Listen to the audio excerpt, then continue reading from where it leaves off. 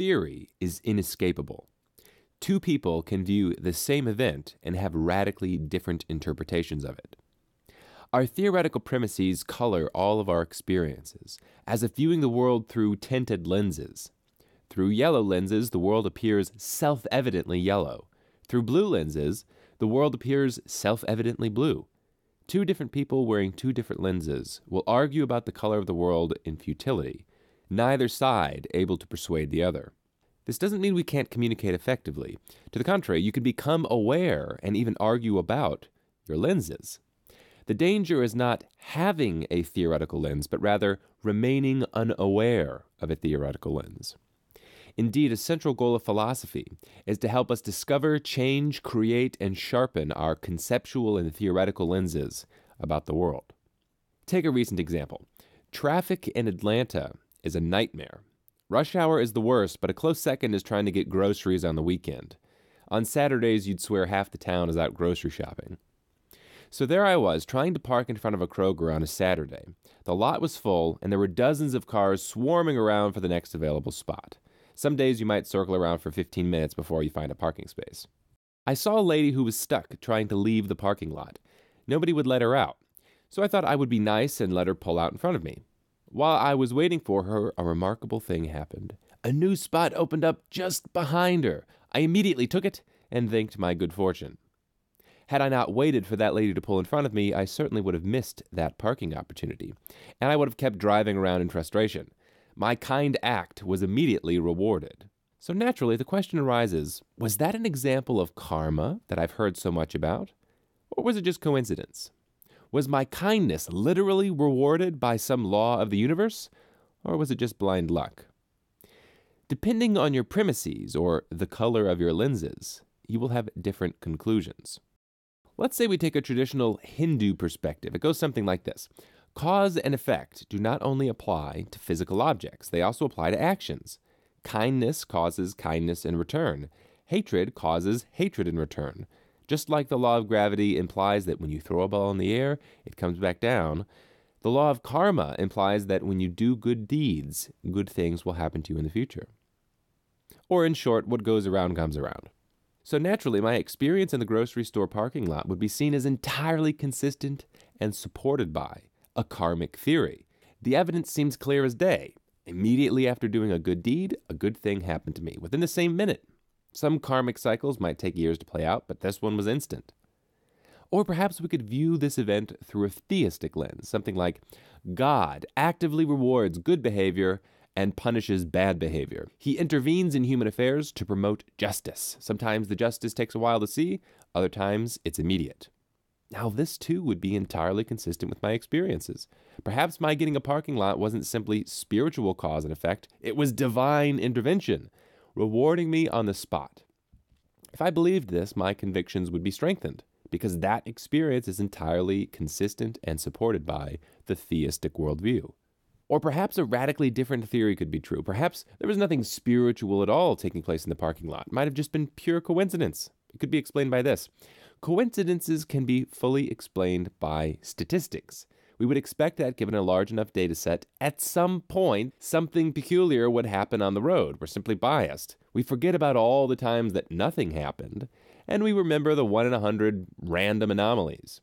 I mean, how many times have I parked in a Kroger and never thought twice about it? That's because nothing eventful happened.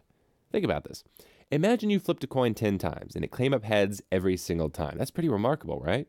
Well, what if you flipped a coin 10,000 times and just somewhere buried in your set is a string of 10 heads in a row?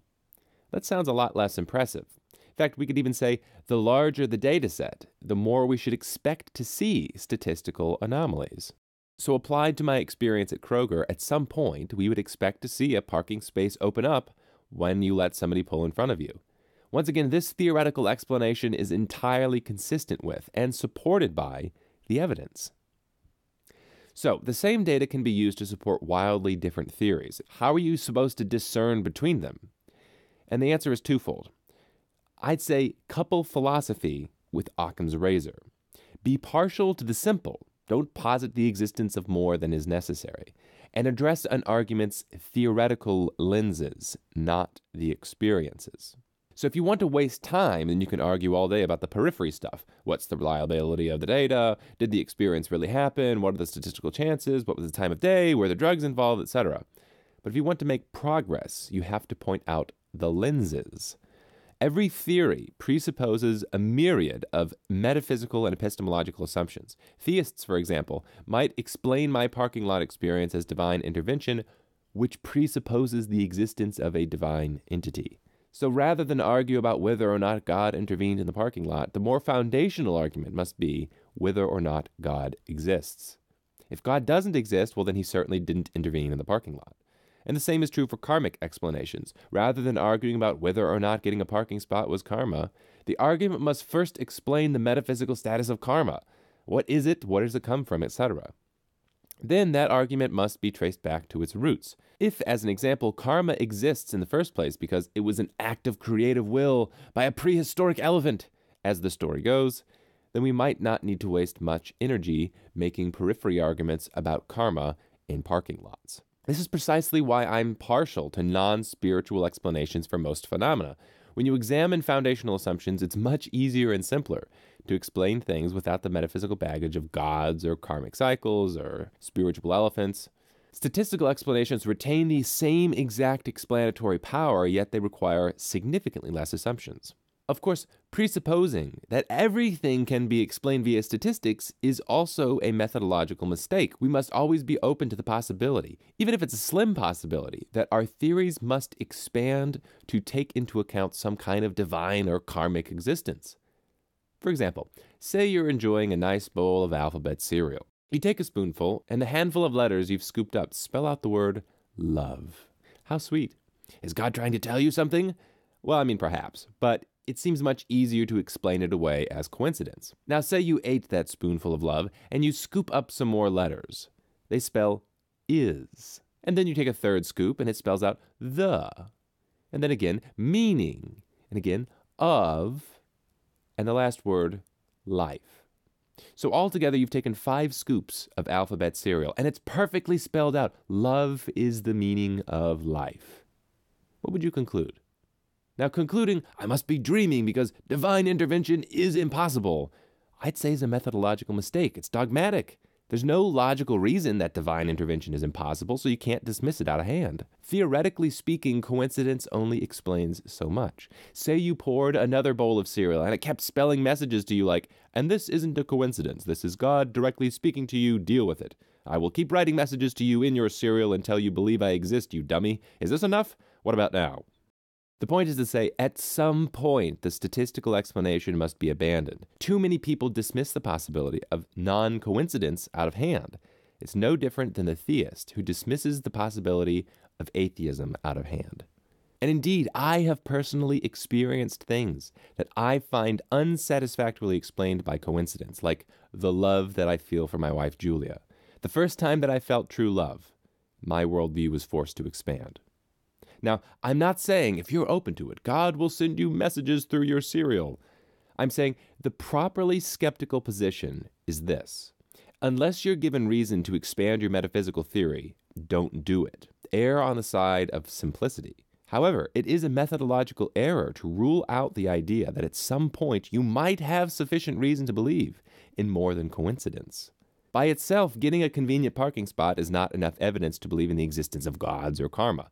It can be fully explained through simple statistics. But getting a convenient parking spot while a nuclear bomb explodes and destroys all the spots next to you, then opening your car door and having a letter flutter down into your hand reading, I spared you because I love you, signed God, would probably qualify as sufficient evidence. If you like the sound of these ideas, if they resonate with you, then make sure to subscribe. And if you want to help create more content like this, then check out patreon.com/Steve Patterson, and you can help support the creation of a more rational worldview. To read this article or to learn about my books, check out steve-patterson.com.